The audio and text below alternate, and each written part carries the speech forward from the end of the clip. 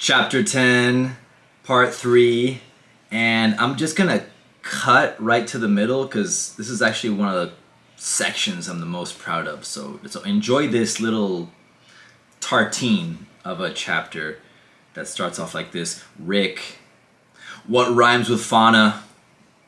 He looked up from his phone. Madonna?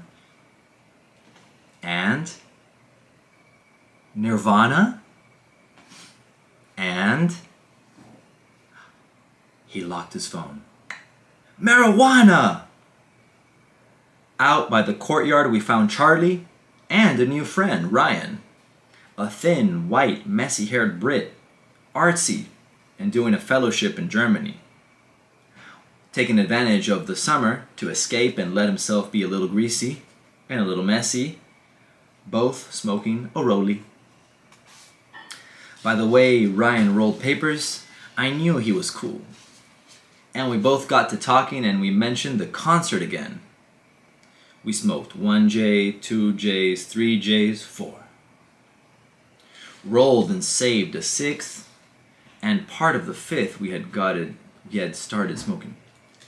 We kept agreeing we should get up and leave to go see the concert, but every time someone suggested it, a new stranger would sit down and join our circle and ask us what the plan was. It's incredible how people follow those with a plan. All you had to do was stand around a bar, a lobby, or a check courtyard and wait for magic to happen. And it would. A group of hazy hostel dwellers sailed out. By the time we saw the tip of the astronomical clock, we were held up by a sea of people gathered at the town square. There wasn't space to breathe. We could barely maneuver. Tighter than shoulder to shoulder. In the sliver of forceful tourists we were using to squeeze by. We followed that stream upward, inward, almost drowned, until the stage, like an island, came into view and saved us.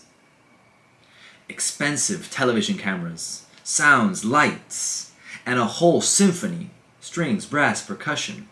They were just rounding out a movement as we dropped anchor by its sweet beach. Behind us, the crowd cheering like a handful of shells landing on a foreign shore. Camera 2 got love from the jumbo monitor on stage and then panned over to the soloist. The soloist was a tall black man with a round, kind face and longer dreads than the Danish boys.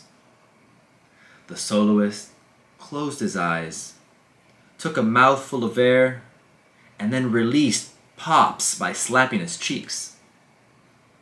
I stood there, ignoring the sinking crowd, and lay mesmerized by the scat druid.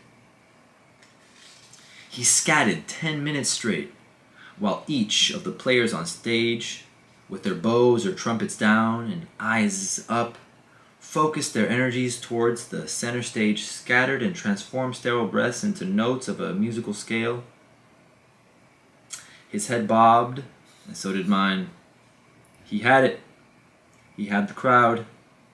He had his soul, the earth's soul, and everything revolved around him under the sea. The whole of us, the crowd, turning into some sunken terracotta army. I had never heard such beautiful nonsense come out of any man's mouth quite like that before. He knew something about the human condition. He knew things even he didn't understand. After the scat ended, there was a pause, and the conductor waved his arms, and the strings came back. The crowd roared. No man was ignorant of where'er he had erred. They had heard the word. I shed a tear. The performance had ended once and for all. Those sounds now reverberate over the surface of the earth, never to be heard again, only felt. I'm sure the muse's powers come from these vibrations, the ones played by masters of the craft.